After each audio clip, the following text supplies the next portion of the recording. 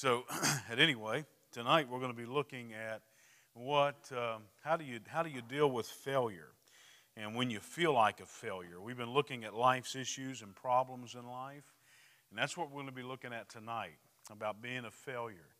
And I'll tell you, I think this affects all of us in some way, shape, or form throughout our life. We can think of an instance when we have been a failure and how it affected us and how it impacted us.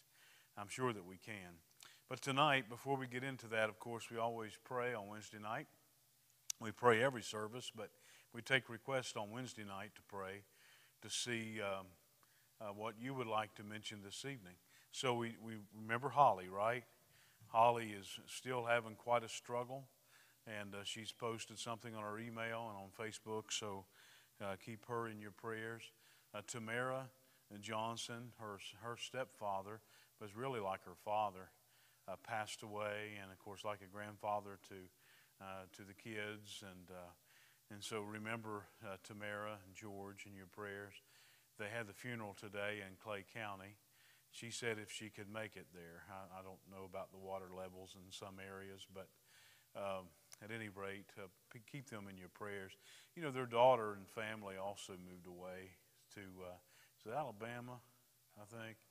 Yeah, so that's hard on them because they took the grandkids and stuff and moved.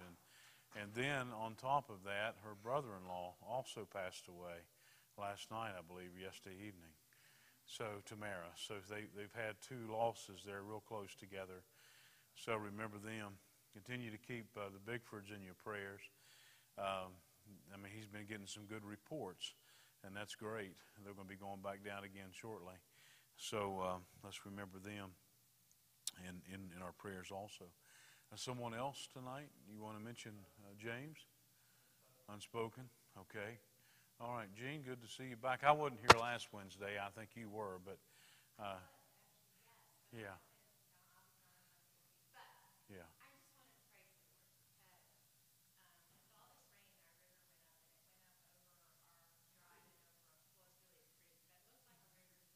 Yeah.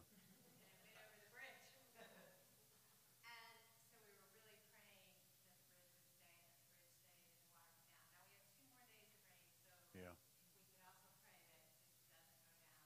Yeah. Well, we've been getting a lot of rain, but yeah. Yeah.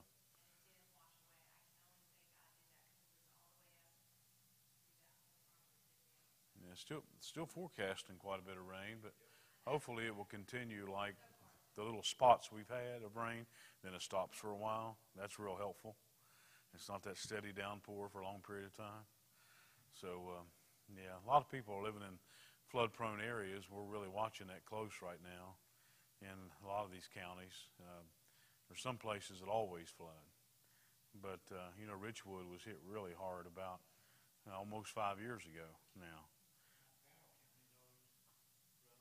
Yeah, it's always rough.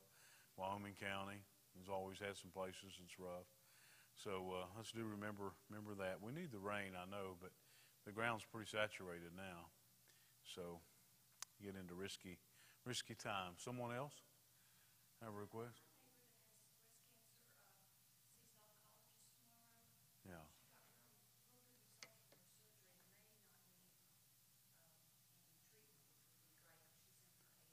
yeah,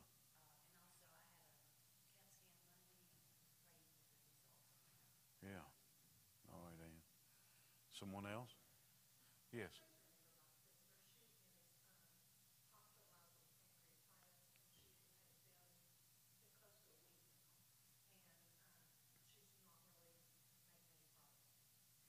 Okay. All right. That's your sister? Yeah. And that's another thing when you said sister. Tamara's, she's really got a burden for her sister that's lost. And her stepfather would witness a lot to them and to her. But now he's passed away. So she's, you know, just a lot of burdens there. But yeah, remember your sister too. Someone else? Anyone? Yeah, Robin?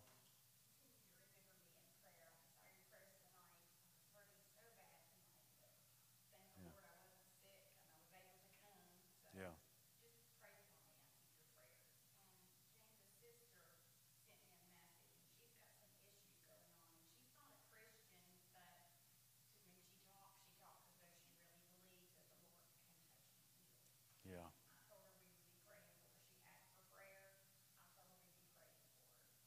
Okay. All right. Anyone else? Ski? Remember my dad, he comes home tomorrow, and my mom, because he'll be back home. He's been gone for almost 2 months now, and Yeah. to the VA and then the rehab center, but he comes home tomorrow, so keep us in your prayers for that, and everything will, that we can get some semblance of normalcy back. And Jim Stone requested prayer for him, Melinda, and his sister-in-law Denise, his niece Jennifer, and his brother also. And I wanted to share a little bit of a humorous story with you. I mean, with everything that Jimmy's going through, I was talking with him yesterday, and he said, "Well, I got to praise. I guess it's a blessing." And I said, "Okay." He said, I failed." He said, "I was getting out of bed and I failed." He said, "But you know how people like to drop a tree in a certain place?" He said, "I fell exactly where I needed to fall. Said I fell right flat on my back, bounced my head off the floor, but I at least I 3 inches to the right or 3 inches to the left." He said, "I might have been a DRT. That's a dead right there." Yeah. But he was laughing and he was thanking the Lord for that. But he also said, "Yeah, I got up out of bed and my mind said go forward, but my body said go backward." Yeah. And that's what caused me to fall. He said, "My mind said go forward to the war, but my body said go backward to the floor." Yeah. And he was just laughing. And I thought, with everything he's going through, he can laugh and he can have that attitude. And I know he has hard days, and there's days that it's hard on his wife, a lot of times. But he's still able to laugh and thank the Lord for things just like falling in the right place. Yeah. So I guess on top of everything else, Jim, you're trying to tell me that the Holy Spirit's a good lumberjack. Failure right where you needed to fall. That's right. He said, "That's right, that's right." But anyway, he wanted me to share that. All right. Didn't remember Jim. Yeah. My brother's recent fiance had hernia surgery today. All right. Remember them. Also, Steve Paulus. Steve's been sick for a while, and they don't know what's wrong with him. They can't find anything, but he's losing a lot of weight, and he just doesn't feel good. And he told me Sunday, he said, "I just don't feel like being here." He said, "But he wanted to come because Greg was speaking, and that's, of course, is his son. And he said, I wanted to come, and I know she wanted to come. So he's going to go back to the doctor one more time and then maybe try to find a new set of eyes to look at him, perhaps, somewhere. So he's just really struggling. So keep Steve in your prayers. And not just, we mentioned Holly, but not just Holly, but David and the kids. This is an extended sickness, and I know the church has been a blessing to them. And what we were able to do there last Sunday, I believe it was. Am I right? Or was it the Sunday before? Yeah, okay. That was a big blessing to them. Appreciate you, all of you, on that, and what people have done even since then. So do appreciate it. Anybody else before we pray? Yeah, Kelly? This seems kind of insignificant compared to everything else, but Penny's truck died. Yeah. It's a big deal. It's a business. Yeah, it's his livelihood. So, we prayed, when he wanted to start this business, and we felt, it all fell into place, and it's been really good. So I have to believe that he didn't bring us to this point to then just say, oh, well, if it's over, we're done. Yeah. But I don't know where we're headed. But Kenny's not the kind that ever gets flustered about it. He just says, it is what it is, or it is what he's doing. I'm not going to do anything without Yeah. him, so I get I'm the flustered one, but he isn't. But Yeah. just giving guidance and what to do. Yeah. He won't go into bed, so. Right. We'll pray about that. How's Amanda's stomach? About the same. Okay. No, I'll leave that to the doctor. Let him take care of that one. I have stopped some medicine that they put her on because Yeah.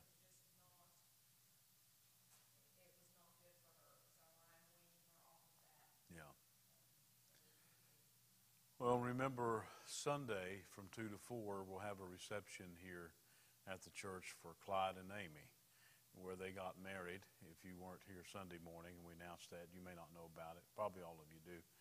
So if you can make it to that, that'd be great. It's from 2 to 4. Well, yeah. Yeah, that's right. Remember Larry. Larry's recovering, doing well. I think Steve ran into him Sunday before you ran into him Sunday. When Steve ran into him, Larry was up exercising and walking. When you ran into him, he'd already found the cart. And so, but he's making, yeah. So he's making some progress. And so do remember him. Yes.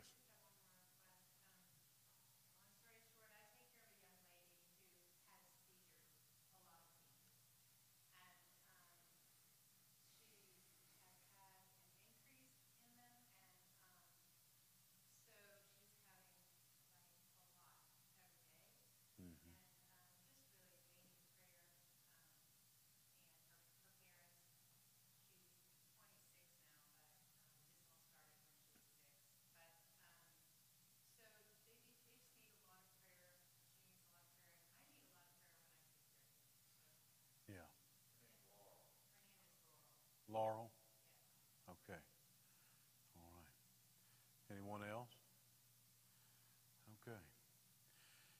Brother Mark, would I put you on the spot if I ask you to open us in prayer tonight? Thank you, brother.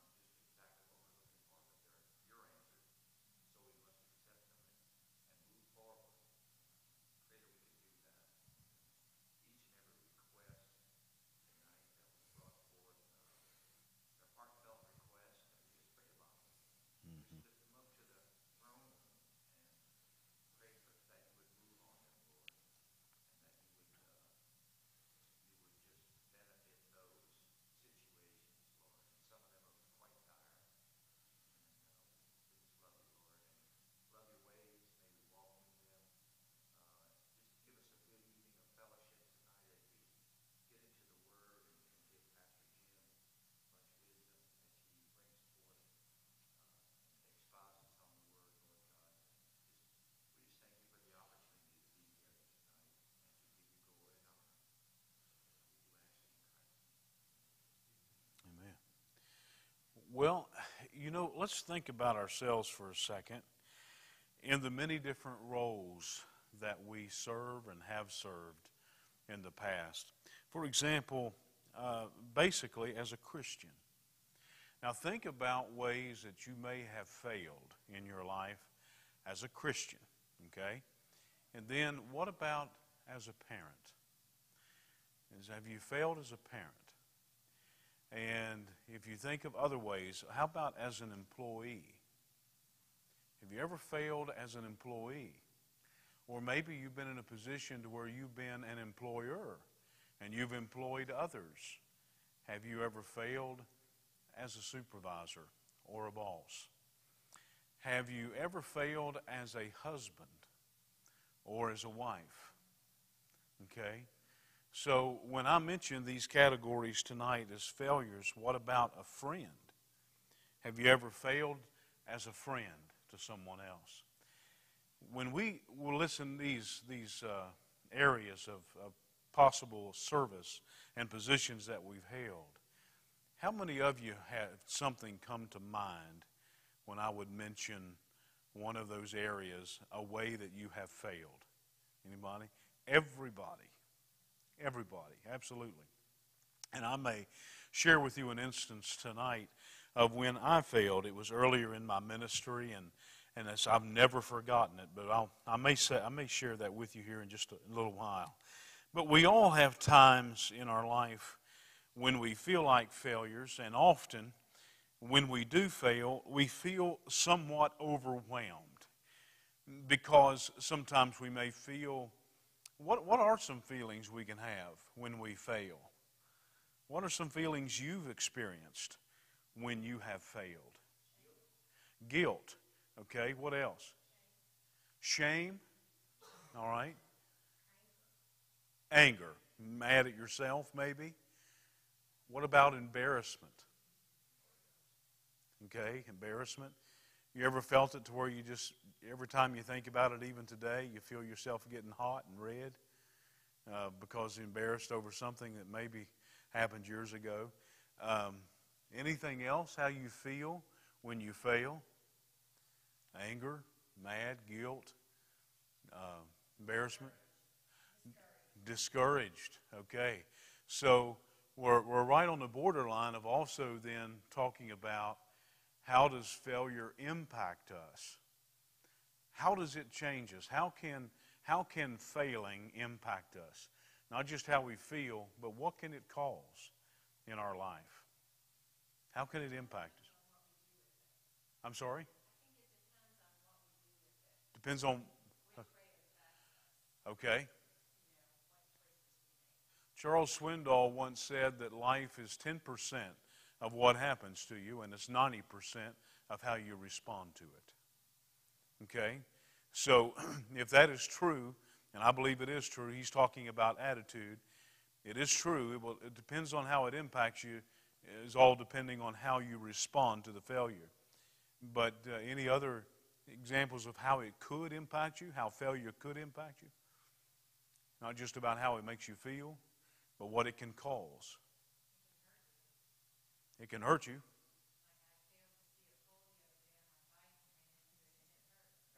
That's a big failure, isn't it? Yeah. Well, did you at any time, when you failed to see that pole, and you walked right into it, you rode into it, did at any time, did you say to yourself, stupid? See? Now, yeah. Then you're saying, ouch, this is going to hurt in a moment. Well, when I said you say stupid, a lot of times when we fail at something, can we be hard on ourselves? Yes, we can. And we can think that we're stupid. We can think that we are inadequate. Okay? Anything else about how failure can impact you? What's that? Depression. Okay, it can make you down. You know, depression is a big thing. A lot of people scoff at depression. But depression is real. And a lot of people experience it. I'd only experienced it, I think, one time in my life. I had just left Kentucky. And I came back from Kentucky from pastoring. Came back in the state police. And for the first time, I had feelings of not wanting to get up and do anything. I didn't want to go anywhere. I didn't want to be involved in anything. And the pastor at that time, Wayne Peters, sat down. He talked to me for a long time one day about that.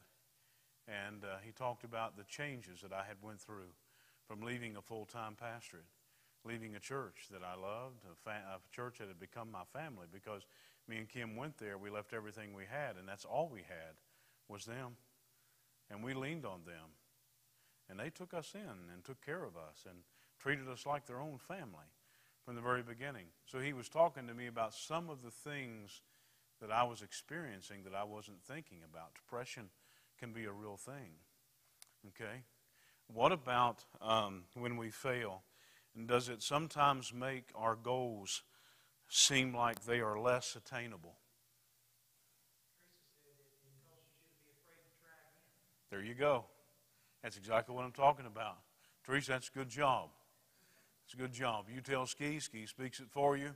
You're the brains behind this operation. We know. Yeah. So say it again then, Teresa, what you're talking about failure. Scared to try again. So in other words, what I just said, it makes your goals seem less attainable. Why is that? Because you failed and you're afraid to try. I used to listen to Charles Swindoll speak a lot. And he's up in his late 80s now. I still listen to him from time to time, not as much as I used to.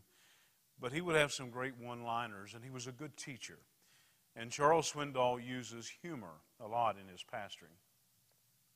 And he said the only real failure that you're going to experience in life is the failure to try. I've never forgot that. The one failure that you experience in life is the failure to try.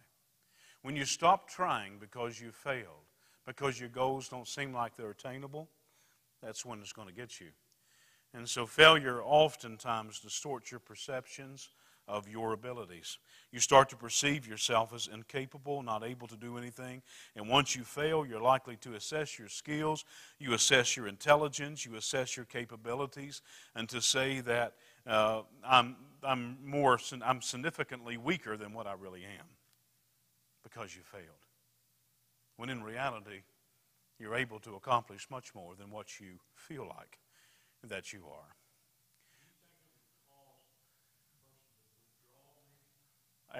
Oh, absolutely, Steve.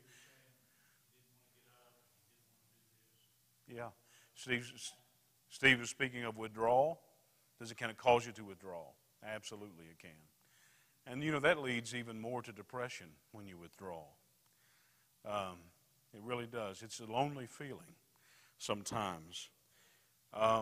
Failure can make you believe that you're helpless. In other words, your mind responds to this wound that you now have because of failure. Your mind responds to it in a way to say, don't do that again. Just give up. Because getting hurt hurts too bad. Many people in church have quit church because they got hurt. And their mind says, that hurts too bad. And I'm not going to allow myself to get close again. I'm not going to do it. In my years in the ministry, I've made some close friends. I've made some close friends, and I'll be honest, my approach to leadership is that I want to know my people. Like here, for example, my job limits me a lot in the time that I have. It really does, and I hate that sometimes. But I don't think God's done with me there yet either. So I have to stay, you know, and juggle the two.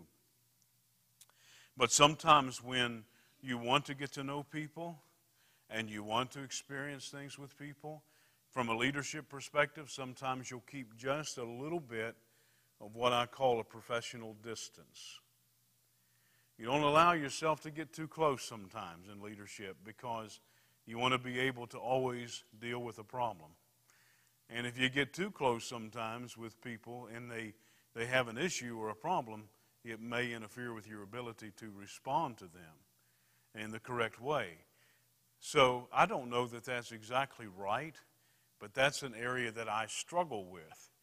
And so when you're thinking about failure, when I've had close friends, I've allowed myself to have very close friends, sometimes I've been hurt.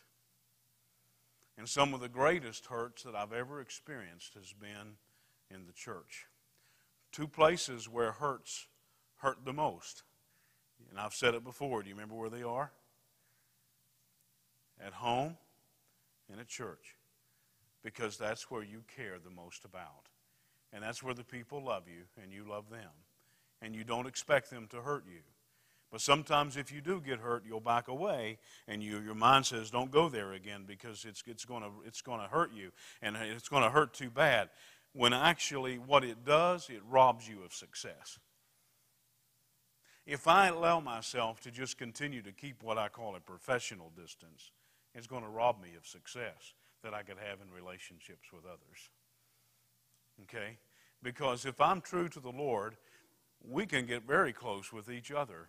And if I'm true to the Lord and true to His calling, then He, the Holy Spirit, will help me to deal with things as I need to, when I need to. He'll give me the strength and the grace to do it. And He'll work in other people's hearts as well, right? And so we trust Him for that. But failure sometimes causes us to go the other way. And so, when we're faced with Charles Swindoll said this as well. And this I didn't know. I was researching him today, and I found something. I didn't know he ever said this. The other two I was familiar with that I told you about. But he says, we are all faced with a series of great opportunities. You got that part so far?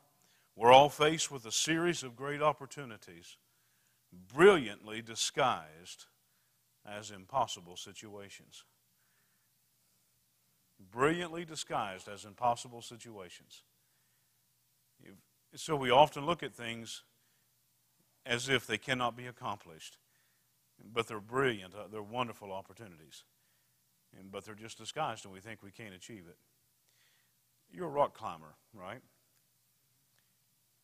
I'm not a rock climber, but I can imagine, as you never know it by looking at me, I know that. However, I'm a rock, yeah. I'll fall like a rock. You know, you can't see me hanging from a rock, can you, with one arm and just hanging there going, take my picture. No, it's like, hurry, take my last picture. But have you ever faced a challenge? This has kind of come to me when I was thinking about you, that you didn't know if you could do it, but it was an awesome opportunity that you achieved in spite of your doubts in your mind. Yeah, definitely. It happens, all the time when you're climbing. We call those hard parts the cruxes. And so it takes a lot of time and effort and even other people to help you figure out the crux of the route. All right. So you're talking about other people helping you to figure things out, the challenges. But you can't stop. And then once you do it, it's a big payoff, isn't it? For what you get to experience at the end of it, at the end of the climb. And in some ways, the spiritual life is a lot like that. We're climbing, and we come across things that are hard sometimes, and we help each other. And so don't allow failure to defeat you. Look at it maybe as an opportunity to learn, because failure sometimes is life's greatest lessons. So the Bible is a series of stories about failure. Let me throw out a name to you, and you tell me how they failed. Adam and Eve. Huh? What'd you say? Yeah, whoa. Adam and Eve, how did they fail? What did they do? They disobeyed, right? They disobeyed. Absolutely. Yes, they did. Tried to figure things out on their own instead of just following God's direction. Okay, so that's Adam and Eve. What about Noah? You remember how Noah failed? He got drunk. And so he built this big boat, and biggest boat ever in its day to this point. And God had provided for him and locked him in and protected him. And then after that, he got drunk. What about Moses? How did Moses fail? Well, yeah, he whacked the rock. When the Lord told him to speak to the rock, right? And he hit it and he struck it. God was gracious to him there, but he still failed. And that's an important thing to remember. God is gracious to us when we fail. We don't think so. Sometimes we picture God as he's standing there ready to, like a whack-a-mole. And he as soon as we fail, he's got the big hammer and he's going to bust us right in the head with it. But it's not like that. It's not spiritual whack-a-mole, okay? He's there to help us and to encourage us and to get us through it. But Noah also failed after, of course, Moses, after not just striking the rock, but he also killed an Egyptian. Remember that? And he killed an Egyptian. So, and he had to flee to the desert. How did King David fail? Now, King David failed many times, but what's the most popular failure that we know of? Bathsheba. And so he had an affair with Bathsheba, and then he had her husband killed. And so David was a failure in the Bible. What about Peter? How did Peter fail? You remember? Oh, yeah. Lord, I'll never deny you. I will never, ever, ever, ever, ever deny you, Peter. Before the cock crow, you'll deny me thrice. 3 times. Peter denied him.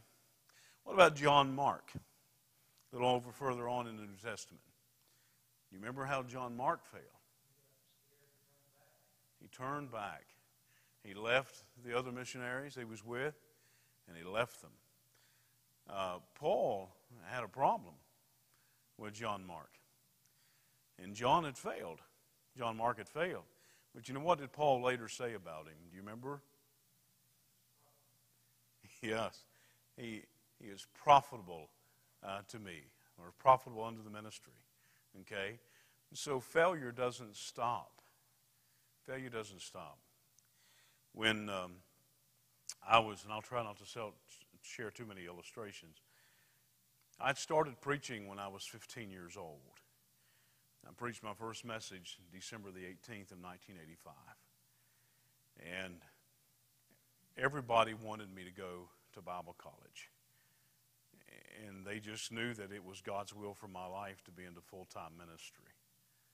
But there was something else I wanted to be since I was a boy. I wanted to be a soldier. And I wanted to be a policeman. And that was in my heart from as long back as I can remember. And how would God join all of these? So I went in the military, got sent overseas during the first Iraq conflict. And then I came back and became a policeman. And a lot of people were disappointed in me because I didn't go to Bible college. I later attended Bible college, later took online courses, and did what I could over the years to increase my knowledge.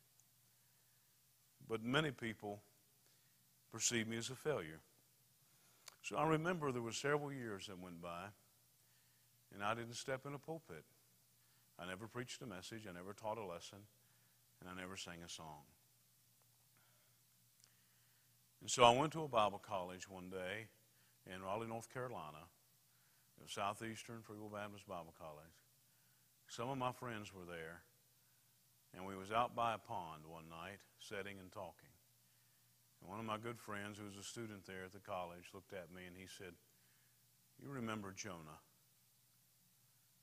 And I said, "Yeah." He said, "Don't ever forget that God is a God of second chances. He's not waiting to whack you, Jimmy. He's waiting to use you. He's just waiting." So, the rest was history. We all fail. If you would have asked me back then, would I've ever pastored, this being the third pastorate, I would have told you absolutely not. Never. But God uses you, and God is gracious to us. And so let's talk about that. Let's talk about how that He is. So when we look at the results of failure, okay, and we've talked about a few things, we want to remember that failure reminds us that we are human. So if we're going to deal with failure, let's remember we are a human being. This is not a cop-out, if I can use that term. If I can definitely use it, the word cop, okay? And by the way, y'all know how the word cop came around? You do. We called them coppers. And the reason they called them coppers was the badges were made of copper. So they called them coppers.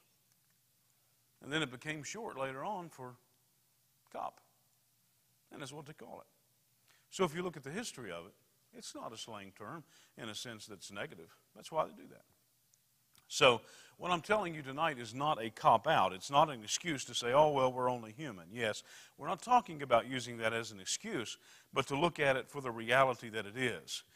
Do you know that God is fully aware that we are human beings? Did you know that, right?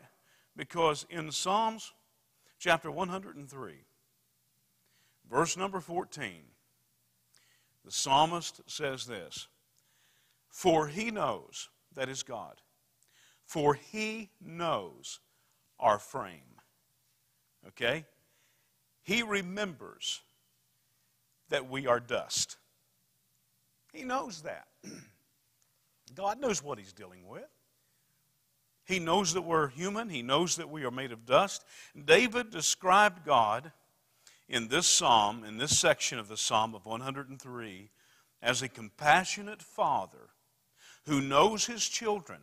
He understands their weaknesses. He is ever tender. He is always loving. He is caring toward all who genuinely love Him and reverence Him. A failure is not going to stop you from God using you. What's that?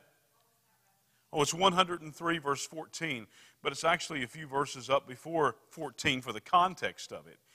Psalms 103 verse 14, but if you look in verse 13, for example, it's going to say, as a father, he's talking about God, as a father pities his children, so the Lord pities those who fear Him.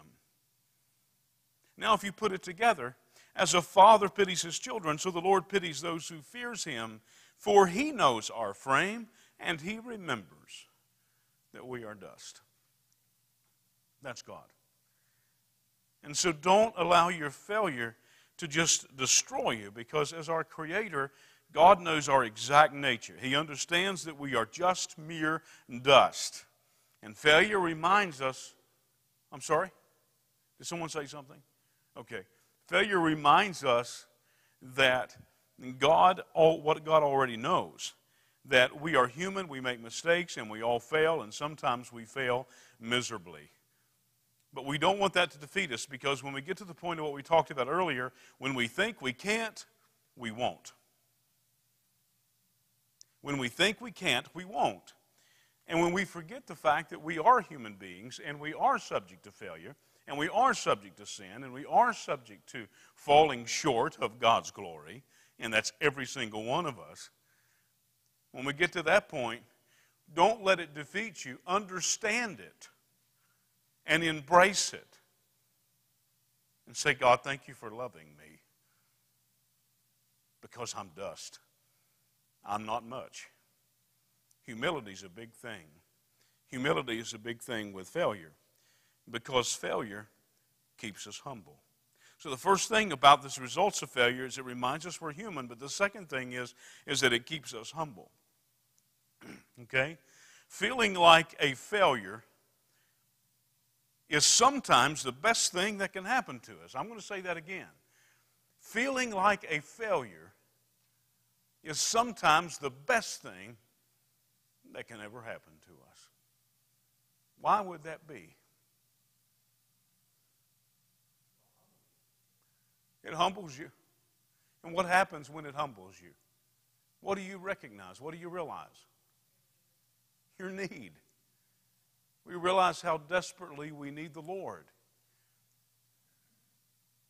I mentioned Brother Wayne Peters. He called me the other day, wanted me to sing in a funeral. Every time I get asked to sing in a funeral, I get sick. I don't know why that is. But he asked me to sing in a funeral on Friday for a lady that we have both known. And we were talking about this, and he didn't know about the lesson. And he said, sometimes, Jimmy, the best thing that can happen in life is failure. Because God has a way of, when you are starting to feel confident and starting to feel sure of your abilities, He has a way of allowing something to happen that makes us realize how much we need Him and how little we actually are on our own. And so that's exactly what we're talking about tonight, is feeling like a failure is sometimes the best thing, because if we always feel successful, we're just going to become prideful, aren't we? We're going to become very prideful. That's the last thing you want. So you want to know how much you need God. Remember the story in the Bible of Luke chapter 18 when the Pharisee and the publican were praying? Remember? Now, I made a mistake once. I was preaching from this passage, and I was talking about the Pharisee, and I misspoke. I really did. And I said the prayer between the Pharisee and the Republican. I didn't catch it immediately. It's the Pharisee and the publican. Okay? But I did make a mistake. It was a failure. Okay? But it's okay. I'm sure there were some Democrats in there that was hot with me when I said it, but it wasn't intentional. I'm glad God was more gracious than they were, right? Actually, they laughed about it. Everybody found it humorous. They know I didn't mean it. But what happened in this story? You have the Pharisee and you have the tax collector. Both are praying in the temple. The Pharisee thinks that he is just it. He is an all-around success, keeper of the rules and the law, the most righteous person to ever walk on the face of the earth. And so he prays and he thanks God that he is so good and that he's not like everybody else. He's not like those robbers or those evil doers or those adulterers over there. I'm not like this dishonest tax collector over here, this publican. I'm not like him. Thank you, God, that I'm not like him. And then the Pharisee also says in verse 12 of chapter 18, he says, I fast twice a week, and I give tithes of all that I provide, or all that I'm provided. I give tithes. I fast twice a week. I'm this, I'm that. Matter of fact, he come to church so that others could and probably just receive the blessing of hearing a man like that pray. Because he was really all of that. At least he thought. But success can make us think that we should be honored. But it's not us that needs to be honored. It's God that needs to be honored. So the tax collector, he's considered a traitor to his people. He failed his family, failed his country, failed God, and so he won't even come into the church building. The publican stands out in the hallway or in the vestibule. And he says, I'm not worthy to come in there. So he prays, Lord, have mercy on me, a sinner. Have mercy on me, a sinner. And then Jesus responds to this failure. I tell you, in verse 14, this man went down to his house justified rather than the other. He was justified rather than the other. For everyone who exalts himself will be humbled, and he who humbles himself will be exalted. Failure sometimes makes us humble, and it reminds us of how much we need God. Few things can humble us like failure. And the Pharisee would have been a much better person if he would not have felt so much like a success. Early in the ministry, I was in my early 20s. I was a youth pastor, and there was a group coming to visit our church from a Bible college. And I was told, here, you take it and run it. Plan everything, put it all together. And I said, well, we got to feed them. I told the pastor, we have to be able to feed them, and we want to be able to give them some money to leave on, to help them with their expenses. He said, well, do you want me to help you with it? And I said, no, I'm fine. He said, well, here's some money that you can, from the church, that you can buy them some pizzas and stuff and feed them that night, and then just give them, whatever's left over. I was so full of myself because I was in charge, and I was putting all of this together, that I went and bought them all pizza, and I was proud of the fact that I did all of this, and I'm putting it all together for them. They're going to think a whole lot of me. Well, that Jim Mitchell, he's got it together. He knows what he's doing. And so when I bought them all the pizza, I had $12 left over. I didn't think about the cost of it. Sometimes we don't always count the cost. But I didn't think about the cost of it, and all I had left to give was $12. And I was so embarrassed because I was so full of myself, I didn't think through the details. And I remember their face when I give them $12, and I said, but we're going to get you some more, and I'm going to send it to you. And we did that, and we took care of that. Had I had to do over, I would have never given them the $12. I'd have just told them that we're going to have to send you a check.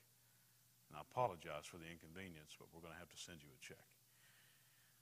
It was just something little that I've never forgot.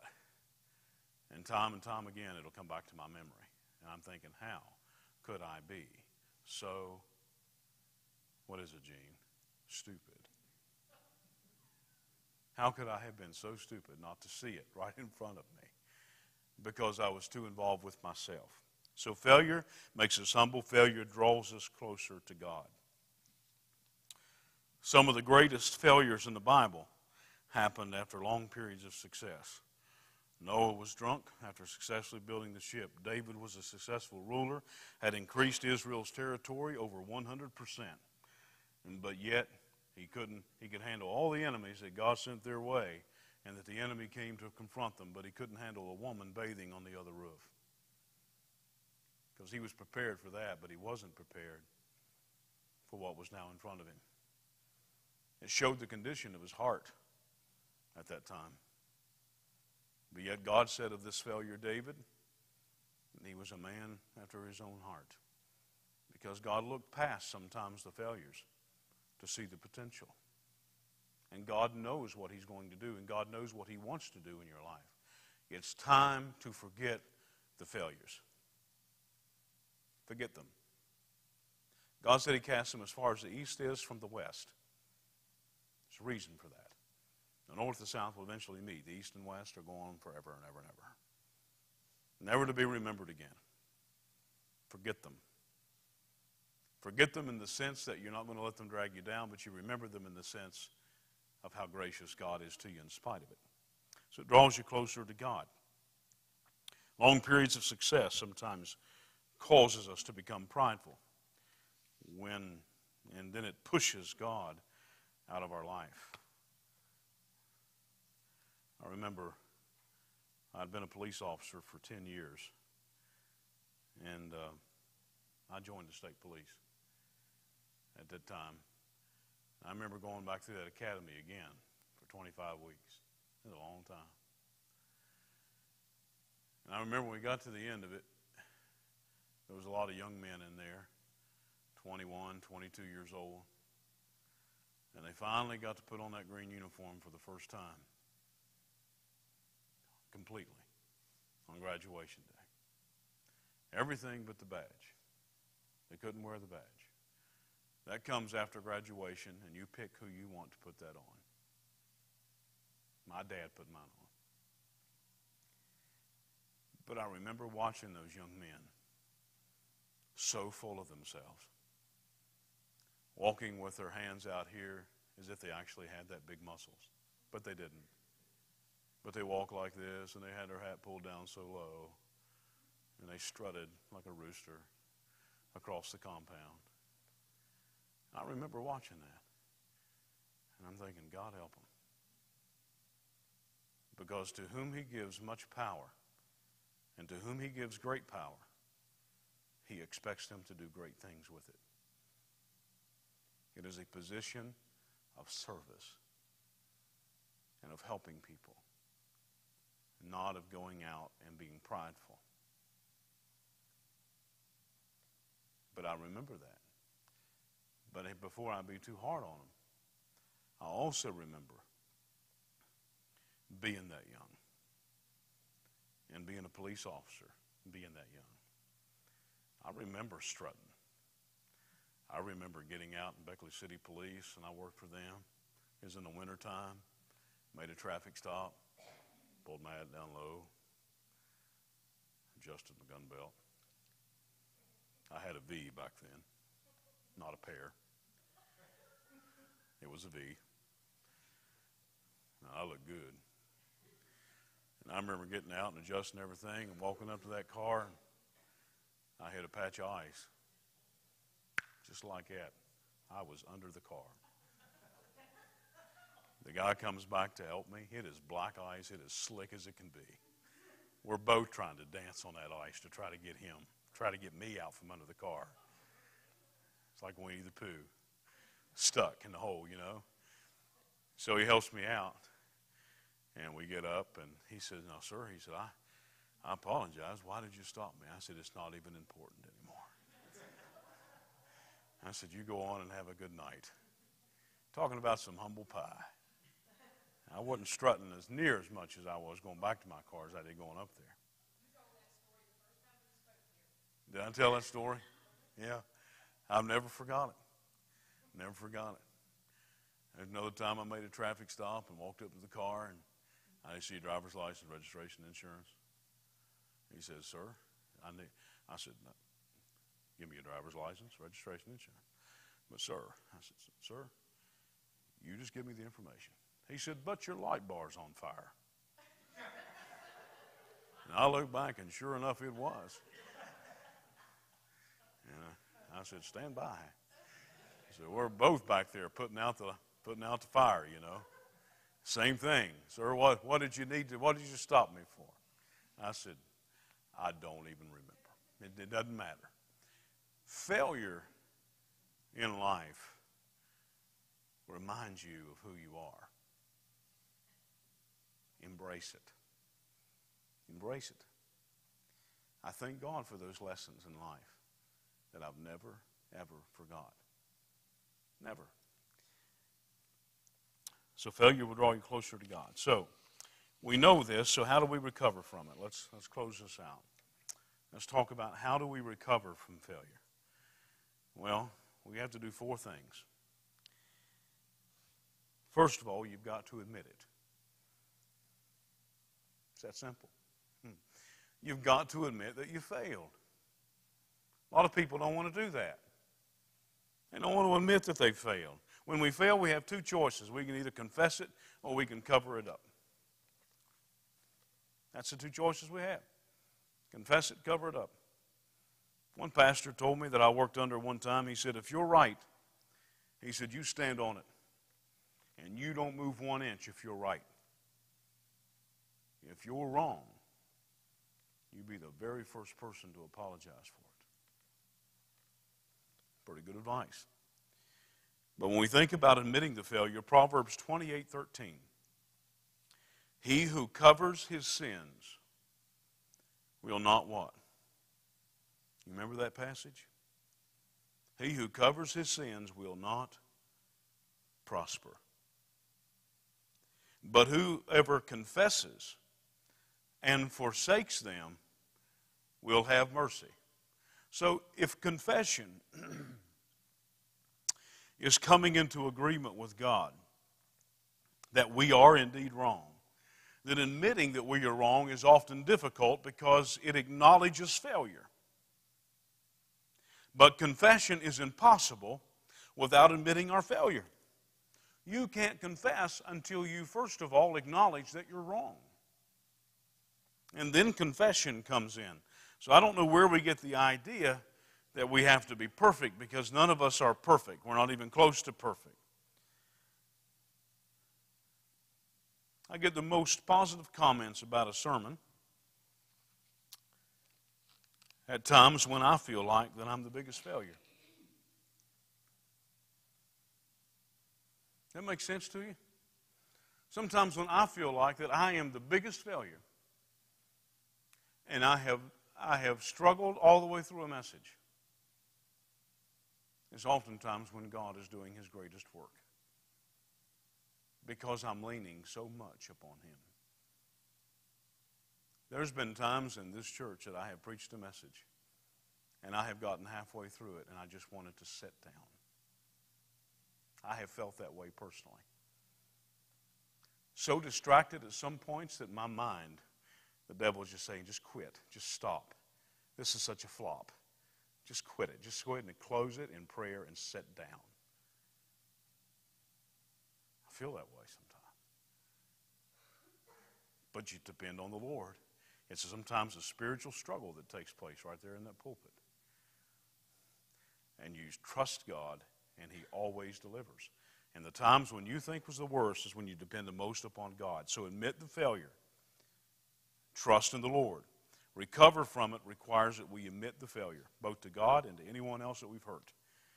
We have to admit it. Second thing we do to recover from failure is accept God's forgiveness.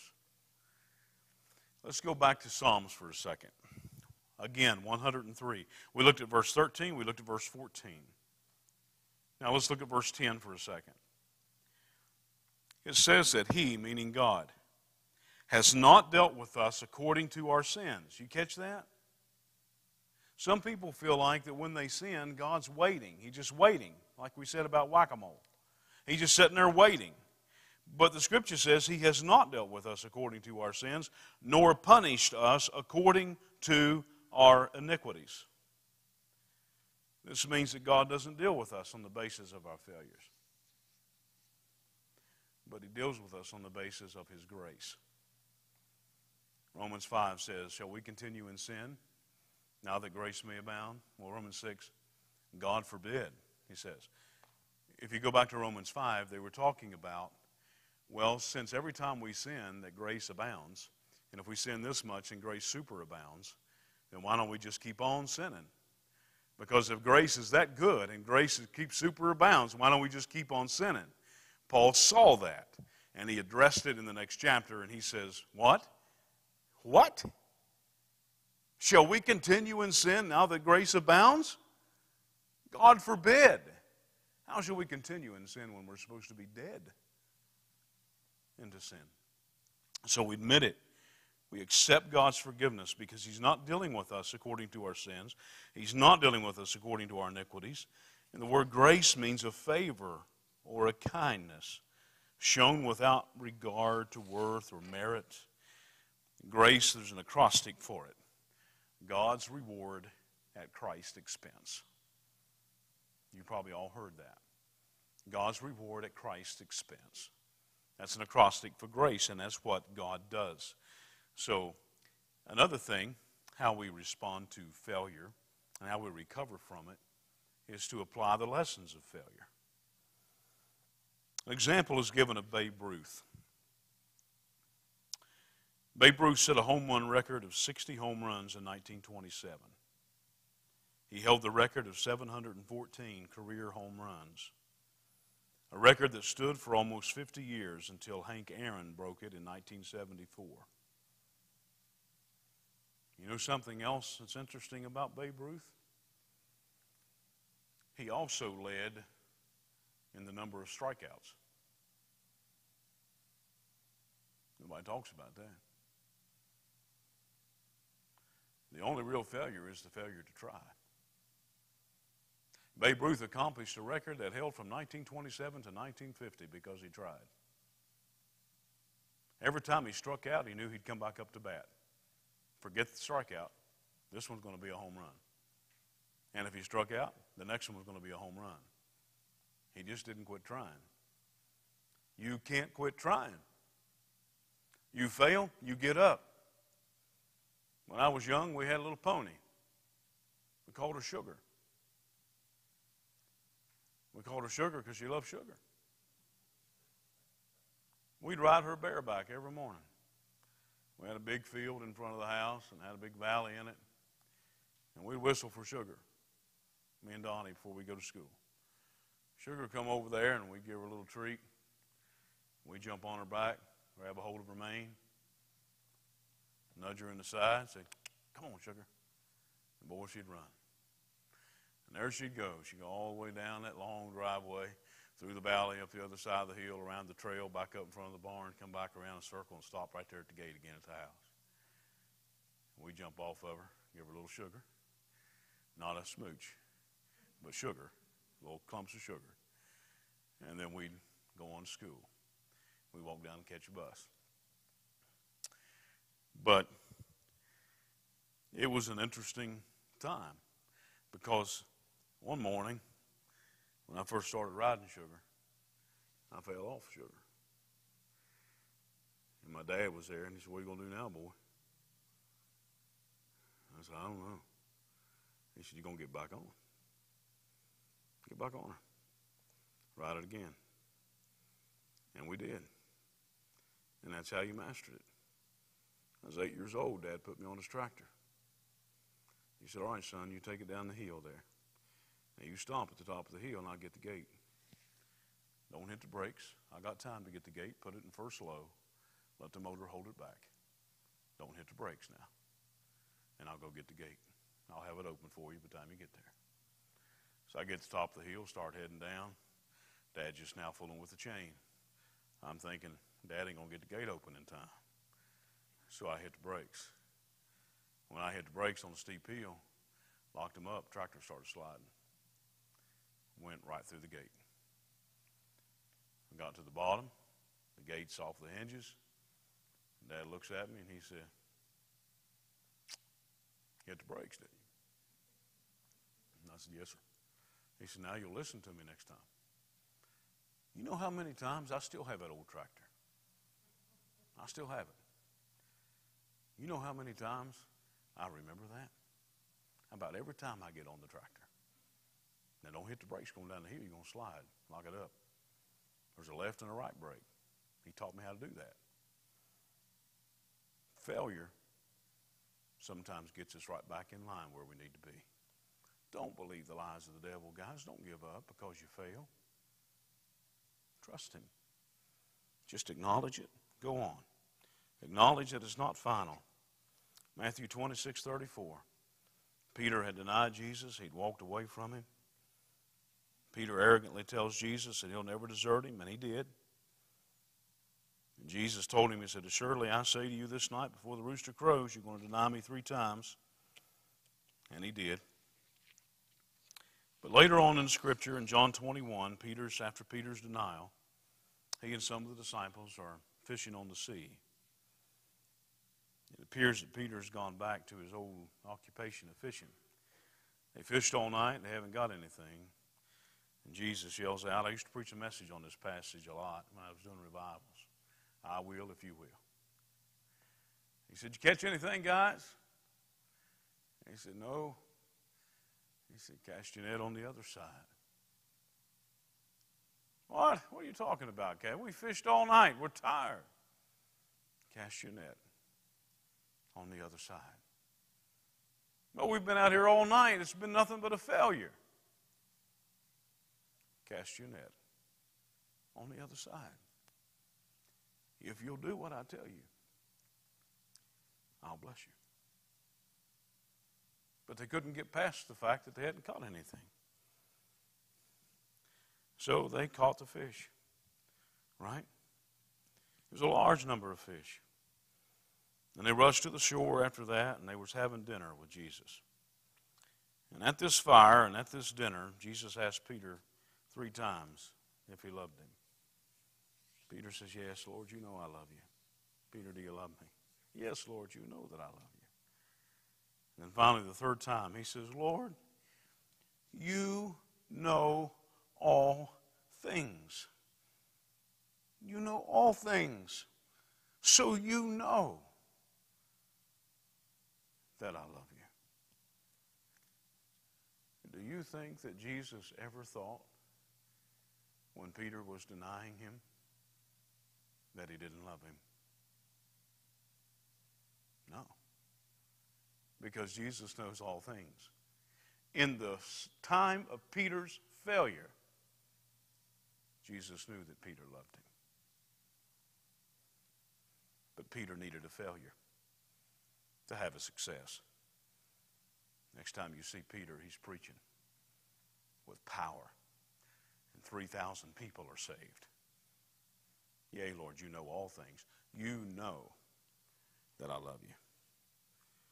Then we're reminded in Samuel, one of my favorite verses, "For the Lord does not see as man sees. For man looks on the outward appearance, but God looks on the heart." Let me close with this. I'm glad that I don't judge people. I'm glad I'm not the final say on a person's life. Because if I were, I would get it wrong on many occasions. God knows the heart of a person. We may look at a failure, and we might make a judgment about that person's spiritual condition because of a failure. But God knows their heart. He knows what's on the inside. Failure's a big deal. But it doesn't have to rule our life. We acknowledge it and we deal with it. We embrace it. And thank you, Lord, for the opportunities that have been masqueraded brilliantly as impossible task. But it's possible. Any comments? Because we're 5 minutes over. We try to honor Wednesday nights close as we can to time. Well, let's pray together. Yes, Ski? Just got a message from Tony McLaughlin. Yeah. And his mother-in-law had a stroke last Saturday, and she's been really struggling because she has a pretty big-sized clot Yeah. that they need to give her blood thinners for. But she also has brain bleeds that they need to take